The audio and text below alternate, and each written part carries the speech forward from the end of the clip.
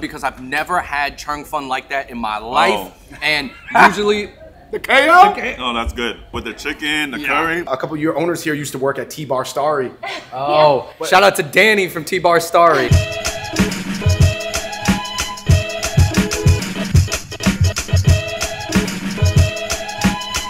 Downtown Flushing, Queens is like none other. Roosevelt and Main Street is the third busiest intersection in New York City, only behind Herald Square and Times Square. So as fast as Manhattan moves, so does Flushing. We're here to try all the newest spots in the zone and see how chefs and owners are innovating to provide something new to an already competitive food world. Before we get into it, I'm gonna need you to hit that like button and let's go. Yo, Perry, we're on Flushing right now. There are so many street stalls, people setting up tables on the side of the street. Is this normal for this area? No. Usually it's not like this. But I don't personally buy anything off of them, but it's kind of cool to see, I guess. You say that it adds a certain energy to the street. Yeah, it does. We gonna cop some stuff on the street. All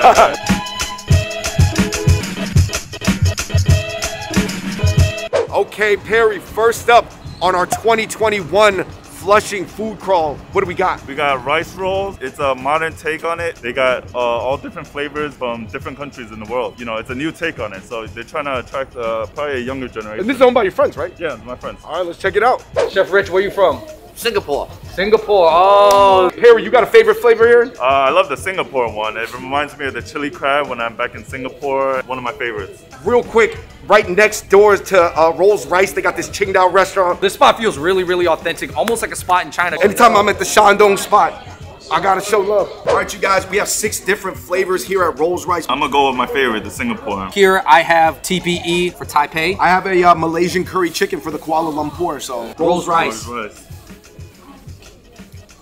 Oh, that's good. Oh. It's good. This, you know, you got the shrimp inside, sweet, spicy, you know, brings me back to Singapore, man. You mean the chili crab? The chili crab. Yo, I really like the TPE one. It tastes like a different kind of chang fun dish, except just rolled up in an easy to eat format. Next 3, Perry, you're the host. Since I'm from Hong Kong, I gotta go with the HK one. I gotta check it out. I got the BKK, that's Bangkok. Andrew, you've been to Bangkok.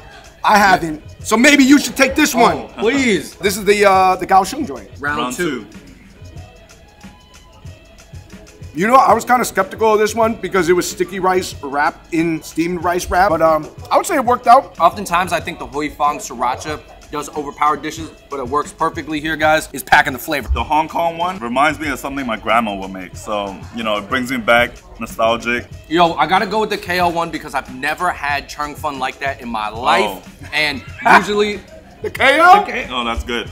With the chicken, the curry. It's a close one between the KL and the Singapore. Of course, the chef is from Singapore. This flavor for the chili crab, it's usually very often expensive to get because that dish is expensive. You have to get it with crab, but you get the flavor and the essence here for $6. Right next to them, they got Qingdao restaurant. We gotta try this real quick. They got some really authentic dishes here. I'm gonna dig into these dumplings right here. Okay, this is a Yosu Saobing. Pretty basic, you know, a lot of northern breads, just layered. Here I have this Zima Dabing, which is a sesame big pancake, and you can look at how thick that is, bro. Wow, look at that. So I'm gonna dip it in this millet congee, and the millet congee is very traditional. So is this like the traditional like breakfast? Yeah, the real gourmet breakfast. How was the northern pot stickers? They're a little flatter than your usual pot stickers, but it's good.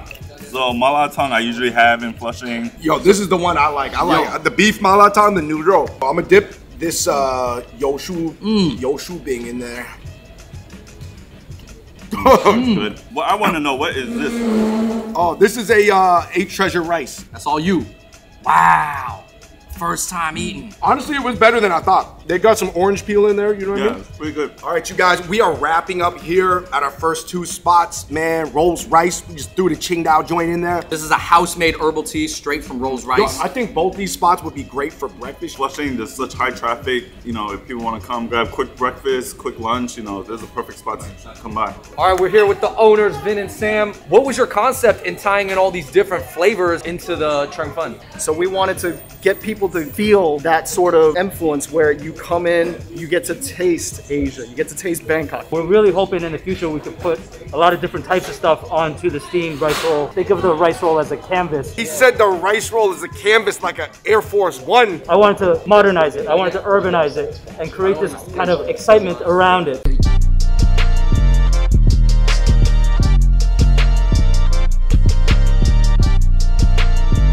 up, we've got Tiger Sugar. You know the name. You guys heard of Tiger Sugar, but this is the first one in the US. It started with this, and then it just blew up all over. Tiger Sugar has got to be the boba chain that's kind of responsible for pushing through that brown sugar trend. The brown sugar flavor was like 10x. I'm not gonna lie, it's very sweet, very decadent. Yo, I cannot believe they have a $1 brown sugar latte. You want to hold a drink and I put a topping on the top? Anything in Flushing blows up. Bro, I am captivated by that pudding. Bro, I'm making boba. I'm the boba maker. All right, so I got the classic. And there's a new drink with the pudding. Tiger Sugar.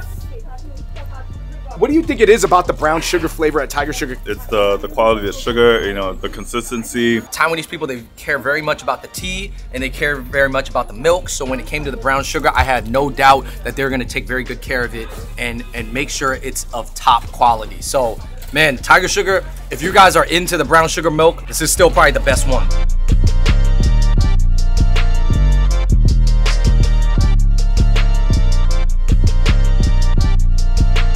Our next two spots are actually almost right next door to each other, and they're opened by the younger generation, right? Maxi Noodles is famous for their wonton. This is like the most authentic Hong Kong wonton. Yeah, let's check it out. I'm getting Hong Kong vibes, crazy, yeah. And it's kind of a small spot, so the smells of the wonton circulating in here, I feel like I've been transported. Maxi, tell us about your spot. In Flushing, you know, we have a lot of like Cantonese cuisine, but not so much like Hong Kong style noodle shop. We specialize only like, you know, wontons, dumplings, like the few six, you know, the 6 toppings that I have. We mainly just focus on that. You guys are just doing it so well. Because a lot of the times, I will be honest, wonton meat, it does kind of get overlooked sometimes. People just put it on their menu, but they don't think about making it great.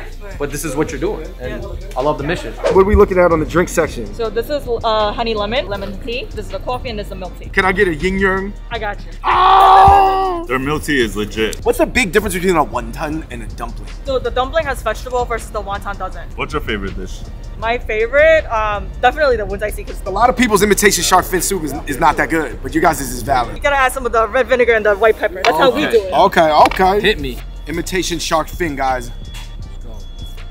I like to Super make everything clean tasting chunky. too. What are you guys going with, man? For me, I got the CHANNELᴴᴰ. I'm gonna go for the lo mein right here. Guys, this is the classic right here. Maxi's noodle. It's super silky.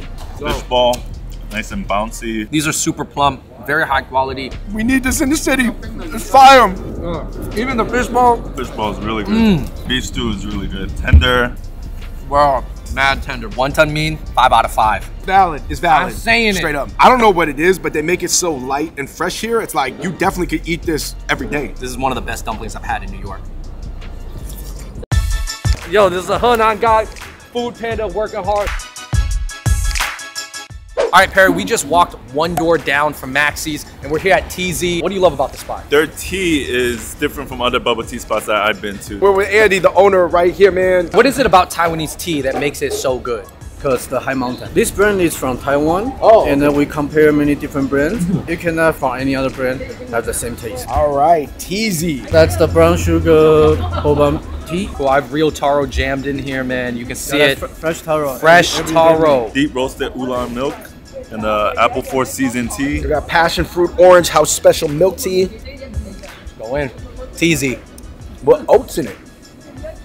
It's like I'm just drinking milk and taro. This is so good, actually. It's almost like a dessert in itself. All right, let me tell you this. It does taste different. I just tried the apple tea. They use a whole Fuji apple in this. We all double fisting right now. For me, I might have to go with the house special milk tea just with the oatmeal in it. I'm about the oats and the boba. That's pretty damn good. That's good. You guys are killing it. Cool aesthetics, cool Shout out to owner, you. great tea. Shout out. Be in touch. Yeah. Be in touch with me. Yeah. I didn't know you guys were freaking East Coast. Like, we'll totally get together, man. Let's freaking do it. All right, you guys, it was 4.5, about 5 years since the last time we did a Flushing food crawl. I remember that this building was kind of like not finished. You know, there was nothing here, and now it looks like ultra modern. Well, that leads us to our next spot, Spot Dessert. Actually, the people who started it are from Queens, and they actually more blew up in the city at their East Village location, but then they came back to Flushing and opened up a location here a few years ago. They have a variety of different desserts. Very original, right? Yep. Very, very aesthetically focused. All right, you guys, we're in front of Spot Dessert. This is the matcha lava cake. Wow. Guys, you know, over the past few years, I've seen lava cakes blow up. Like, everybody got one now. Dirt cup is dope because that's something you really eat when you're a kid Yep. with kind of like gummy worms There's and some stuff like cake that. in there. Wow, it's like a cake dirt cup. This looks good. Let's go. Spot dessert. I'm gonna eat some of that with some of this. Wow. The best thing about spot dessert, you know, I come with my friends, everyone picks their own, and then you share it with everyone. All right, the last thing we got to try here at Spot Dessert before moving on to our next spot is their new mochi brownie. I've been meaning to try this. It is a brownie with a layer of mochi sandwich in between. Mochi brownie here at Spot Dessert. It's warm too. They warm it up. That added something to the brownie because you're so familiar with brownies. You eat them in first, second, third, fourth, fifth grade, but you ain't had no mochi brownie. Oh, wow. The consistency. You know, I'm not even the biggest dessert guy. I got to give this spot a 5 out of 5. On to our next spot.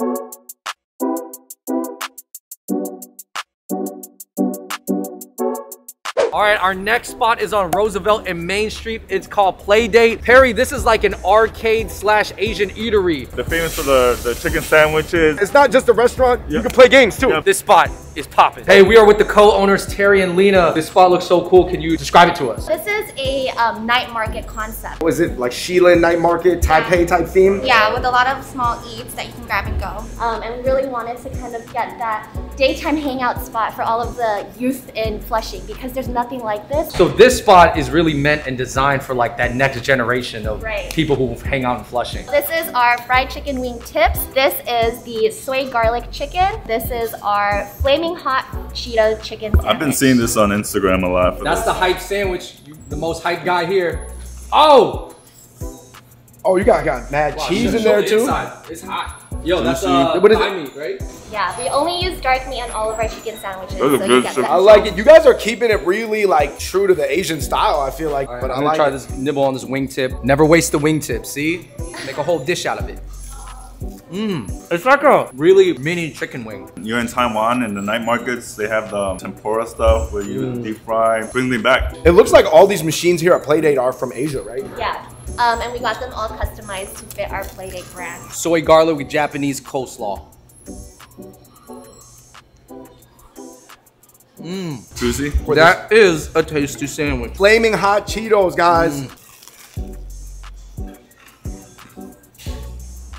Oh, it's actually hot Cheetos mixed with some of the Chinese spices. Yeah. I would definitely order this again. Guys, you guys gotta come to Playdate and What? check Let these me out. try.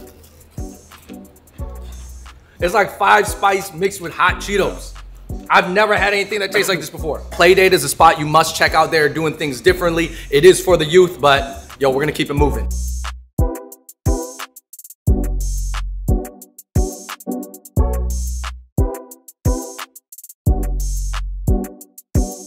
Go ahead, Kayu Ramen. It's a new Japanese concept restaurant. They have ramen and the almond rice. They have a nice outdoor build. Let's go check it out. Right next to Kura Ramen is flour and dessert. And I saw something that caught my eye. They have a rainbow milkshake cake from France, but it's a rainbow version. We gotta check it out. All right, guys, before we get into our Kyo Ramen, we have 2 desserts from next door, which is flour and dessert. Here we have coconut jelly. We have a rainbow millie crepe right here. Of course, this is all the rage, all the wave. Perry, you gonna go for the rainbow cake? Go for the rainbow cake, bro. I love doing the random pickup spots sometimes. You just walking by a spot. That's good with the little crispy coconut shavings on top. Harry, how does it compare to Lady M? Lady M's smoother, but you know, it's up to par. That's solid. All right, ending it off here, of course, coming from next door, flour and dessert. This is a stewed pear. Ooh, it's super soft. I'm about to just... This is actually part of the imperial tradition, guys. Wow. Like the emperors in Beijing in the Forbidden Palace would eat. Wow, that's really soft. Like, It kind of tastes like a European thing. Some similarities. Hold on, let me take a sip real quick. Sippy real quick. All right, the food has arrived here at Kyo Ramen. This is one of the hypest spots in Flushing, of course. And they do something really interesting here, Perry, that I haven't actually seen before. They do a couple ramen where they split it down the middle, like kind of like a yin-yang shape. so you get 2 flavors and everything. People really do want 2 ramens in one.